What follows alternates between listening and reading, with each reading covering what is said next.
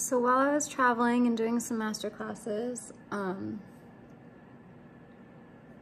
Rocco's vet was keeping me up to date every single evening, and if she wasn't calling me personally, then one of the students at the university was calling me with an update, and things were just kind of up and down, but looking pretty hopeful. They got the monitoring apparatus to work on his thigh. They got a total of, I think, 4 or 5 days of data collection from that. That thing's pretty darn cool, and I think it has a battery life of 2 weeks and then a lifetime life of about 2 or 3 years. I can't totally remember now off the top of my head, but pretty amazing little device, and they found that it was more accurate than how they were testing. So this little thing was making a huge difference on being less invasive, so he wasn't getting poked and prodded too much, which I think made a huge difference. And my vet actually told me at one point, she's like, I think that we're gonna be having a conversation next time you come about when he might be able to come home. And that honestly was the news that I needed to be able to edit the videos that you guys have already seen. As much as I wanted the information out there, it was really hard to relive those particular moments. And so when I had this good news, I was just kind of on a high, and even though I bawled my eyes out while I was editing those, I had the capacity to do it because I was just picturing all the things. I was picturing like how I was gonna grow as a person,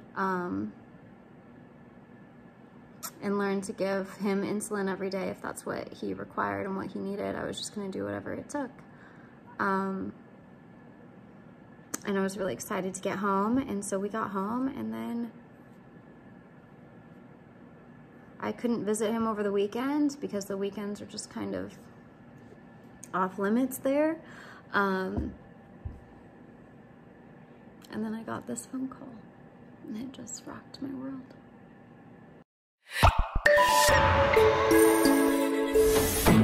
But as soon as I showed that little bit of blood work to the to our internal medicine folks, so they're like, oh shoot, you know, potassium is way low. Over the course of the day, you know, we kept a really, really close eye, of course, on his glucose to make sure that we didn't end up having to fight 2 things at once. Yeah. Because he was not, like I said, he wasn't really wanting to eat very well on his own. And his glucose stayed very reasonable.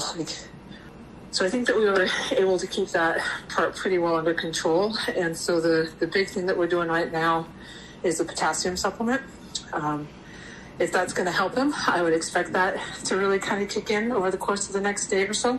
Okay. Like I would expect him to be starting to do significantly better, you know, by midday tomorrow, I would think. And we ran that CVC that you and I had been talking about. Yeah. And his white blood cell count was very, very high. So can't say for sure if that's inflammatory or infectious, but we changed his antibiotic to make sure that if there is something going on, that hopefully we're covering for it, because I want to say that most toucans were hanging out at around like 10 for their white blood cell count, and he was up at about 34. But I don't know that there's going to be a whole heck of a lot more that we can tweak, that we aren't already tweaking. And so I think that he's going to either respond to that fairly quickly, or if it's not enough, I think we're going to know that pretty quickly as well. I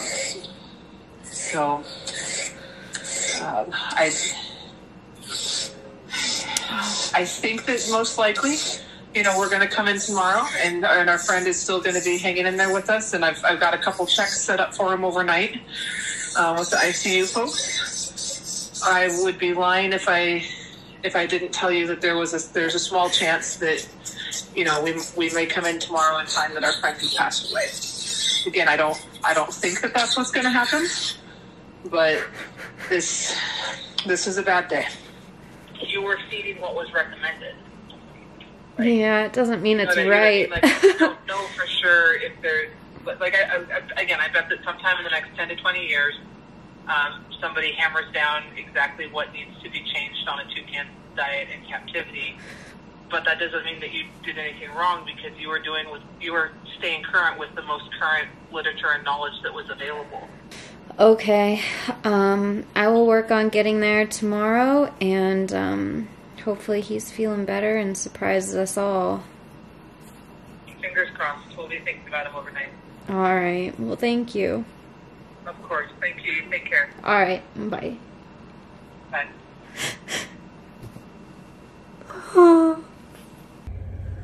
So we got the call last night, and I almost picked up and drove last night, other than I was a total disaster and couldn't function. So we got up early and Capri came with me, and we're here to see Rocco and see what's going on. And it's a little after 8 a.m., which is when they open. So hopefully we have the best chance of seeing him if he made it through the night, which we're really hoping. So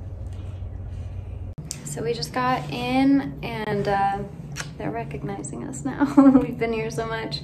And the good news is he made it through the night and sounded like he was really trying to do stuff this morning. So they're grabbing him for us. Can't wait to see him. So we're here with Rocco, and the bottom of his beak is so much darker. It's really weird. I've never seen this before. Doesn't look as dry, but like the skin around his eyes isn't as full. It's like sunken in, it's light, it's peely on the other side. He doesn't use his one foot anymore. It's where the apparatus is for the reader for his glucose. He like doesn't use it. It's starting to look really bad and really swollen. He's looking really bad. And so now you guys can see from this side, like he has that mount on his one foot. Oh, bud. So he can barely balance. He's super quiet. He's not talking at all. And that foot, oh my gosh, that foot. I hate that. It's huge. Like the toes are huge. Everything's swollen. He just looks horrible. He looks horrible. And she was telling me like this is good for how he's been the last couple days. This is super bad. Look at his beak. Do you see how dark it is underneath? Like so not right.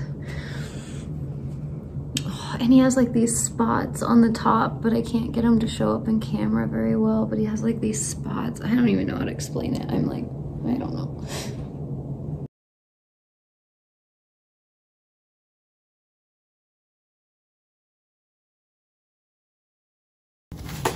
Can barely get around at all.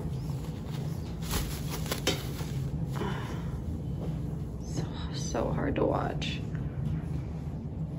And I just showed him to Dave, and Dave thinks his quality of life right now is terrible.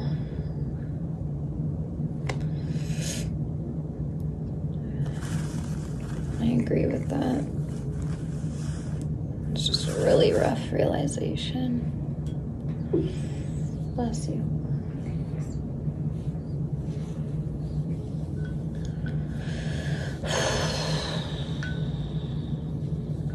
He like can't even stand and balance on his own. And he's not eating unless you actually physically put it in his beak. He won't grab anything out of a bowl anymore. Oh, come on, bud, you can do it. Oh, look. Well, they told me he wouldn't grab anything out of a bowl and that you had to physically put it in his beak. And he hadn't done it until just this second.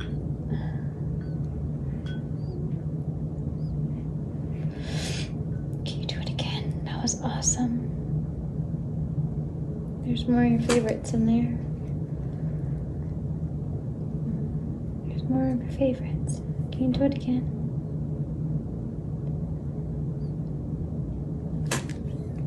What's with the sneezing? The sad thing is that's like an amazing sign that he took one berry out of a bowl and fed himself.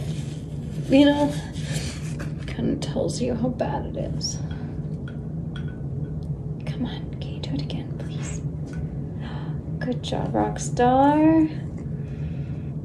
Good job, Rockstar. Good job, bud.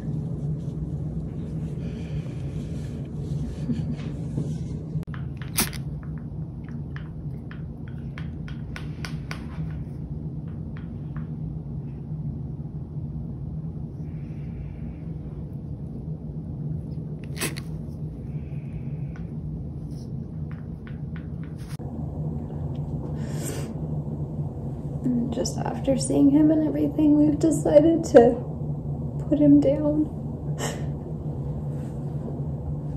There's just not enough of quality of life for him left. He can't use his feet. He's starting to lose circulation in his beak. I just can't do this. I can't watch him die slowly. I can't watch him suffer. When I first got here, he was like shaking, and he's not anymore, and he's just been playing with this Kleenex box adorably and pulling Kleenex out of it, and they said they haven't seen that at all, and that he's obviously really happy right now.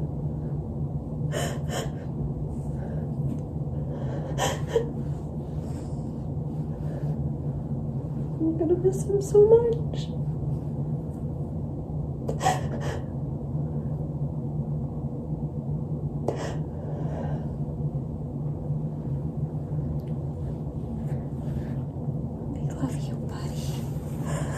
I love you so much. Hope you knew that all the time. The best toucan in the whole world. Forever and always, okay? You don't have to keep fighting after today. Oh my God, I love you so much, Rocco. I'm gonna miss you so much.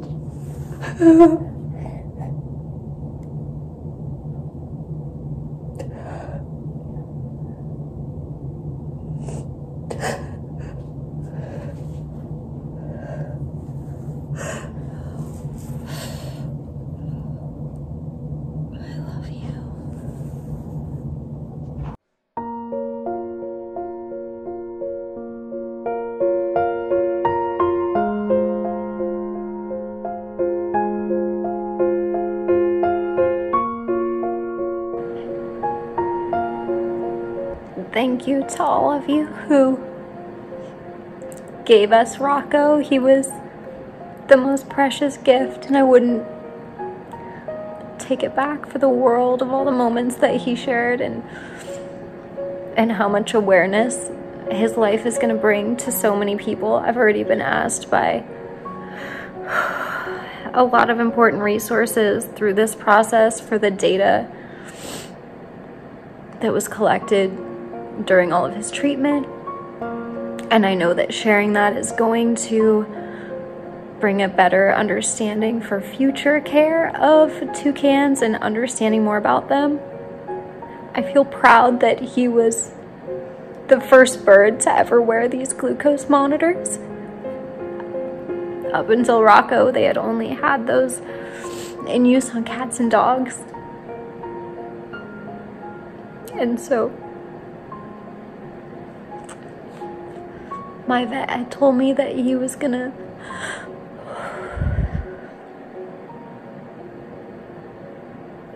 he's going to be mentioned in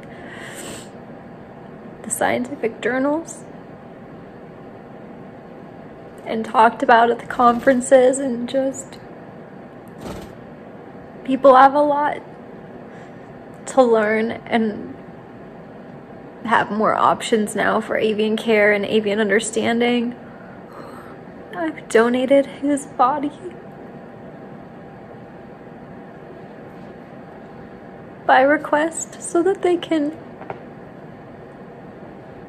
learn more.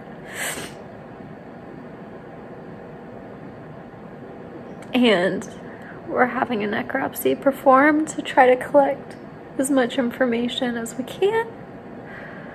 So I'll be sharing that with the whole world on whatever information that gives us.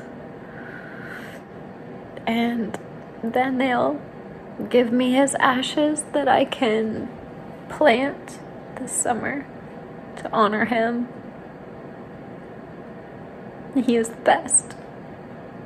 He is the best. Thank you all for bringing him into my life. I would have never had him if it hadn't been for all of you guys literally getting me a toucan who does that. Please don't do that again. But thank you, seriously. He brought so much joy to our lives. I love him a lot. I'll always love him. Sounds silly, but I kept the Kleenex box that he played with at the vet office.